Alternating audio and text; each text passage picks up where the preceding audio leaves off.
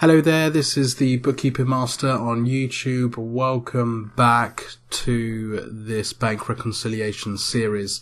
If you've joined the series here, then please go back and watch the first video in this tutorial. The first video is a great introduction to bank reconciliations and also the Sage software, so please go back and watch that. In this video, we're going to start the bank reconciliation. We are going to reconcile the bank current account. The reason being that's the bank account or the account you'll likely be reconciling the most frequently, the most often. So we're going to reconcile the bank current account.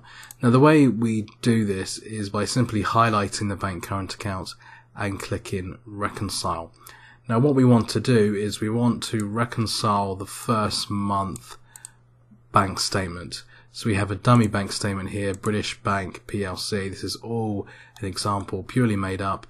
Now your bank statement should look similar to this. You're going to have a statement reference, you're going to have the name of the bank account, and then you're going to have a number of transactions which include an opening balance and a closing balance on the statement. It could be your transactions go from top to bottom or bottom to top. It doesn't really matter, as long as your statement looks something like this, which it will. All we need to do really is get each transaction from the statement and ensure that that is posted to the Sage software.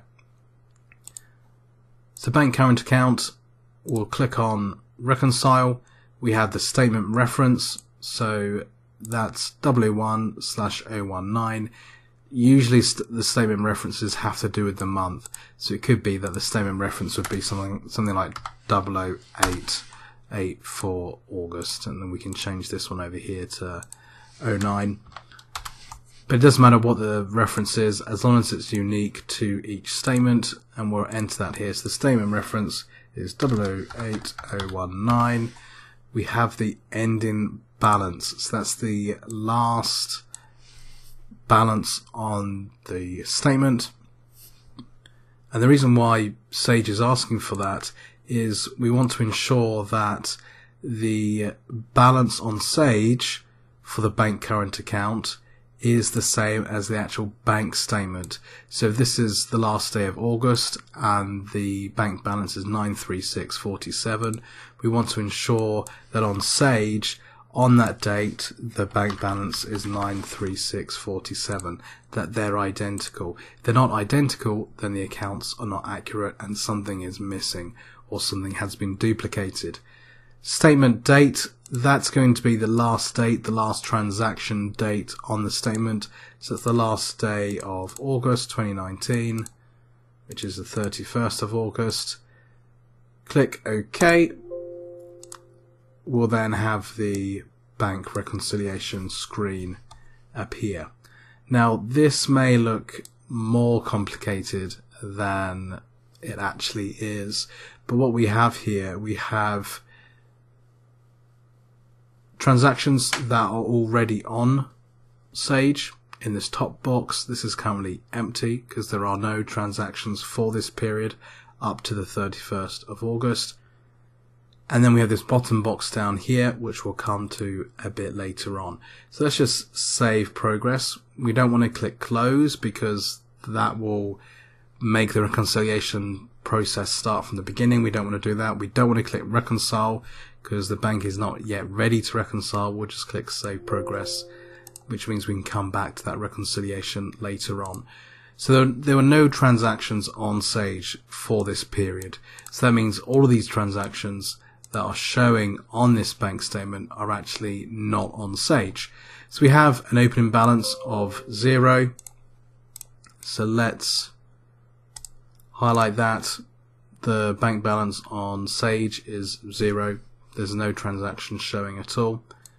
On the 2nd of August, we have a director transfer or owner's equity. The owner of the business put £500 or $500, 500 euros into the bank account. So we need to record that. So that's the 2nd of August, director transfer 500.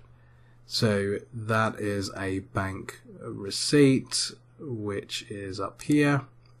So it's the bank current account. It's the 2nd of August. And it's owner's equity or director's equity that's being put into the company. So let's just find the capital account, which is just here, 3,000. Owner money in, 500, T9, save. Now if I go back to the reconciliation feature, if I click Reconcile and click on Use Saved, you'll see that this transaction now appears in this top box. So on here we have Director Transfer £500, 2nd of August, and then on Sage, 2nd of August, £500, there's owner money in. So what we can do is we can double click on this transaction and it will bring it down to the bottom, meaning that we are reconciling that transaction. Now that has been entered on Sage and has been reconciled, we can highlight that transaction. That's all done. Let's move on to the next one. We have an insurance payment, 37.13 on the 5th of August. It's obviously not on Sage because it's not appearing in this top box. So let's just save that. We can click on bank payment.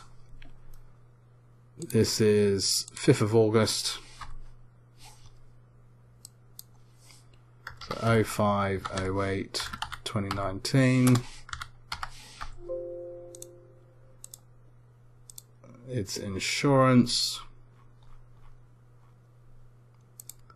8204.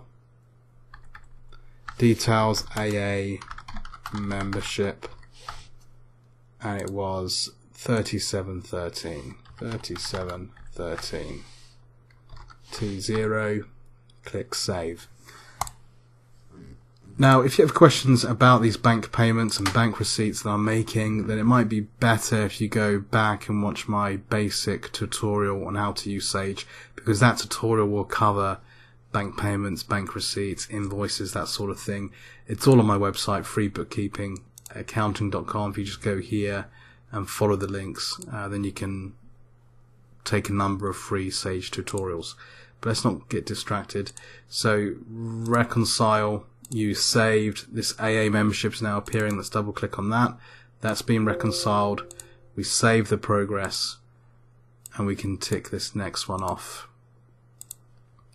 Sandman Supplies, this is a customer, £480 received on the 12th of August.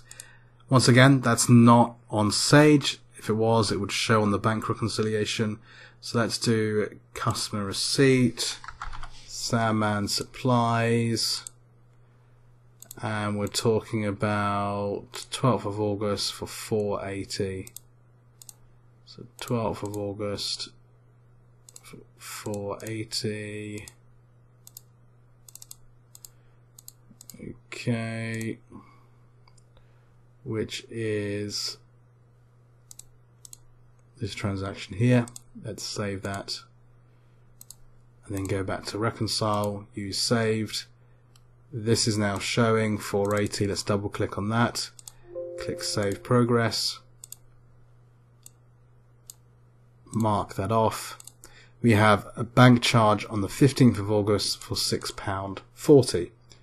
So back to Sage, bank payment on 15th of August.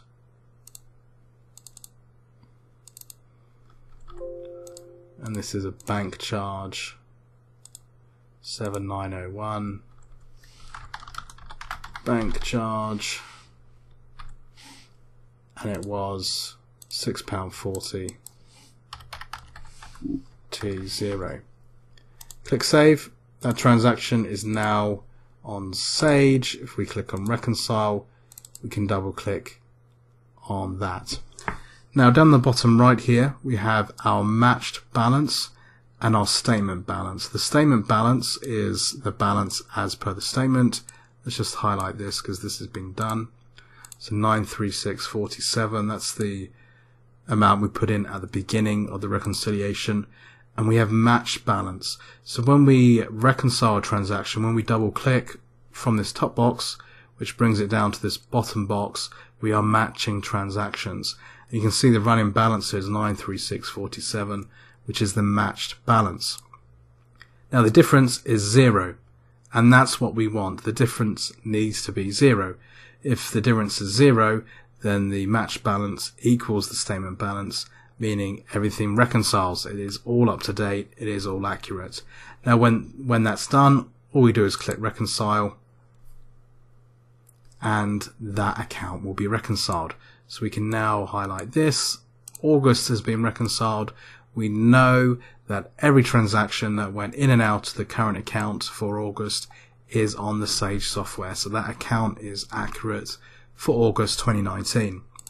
Now it could be that we now move on to a savings account, a credit card account, petty cash account, or other accounts and reconcile them for August.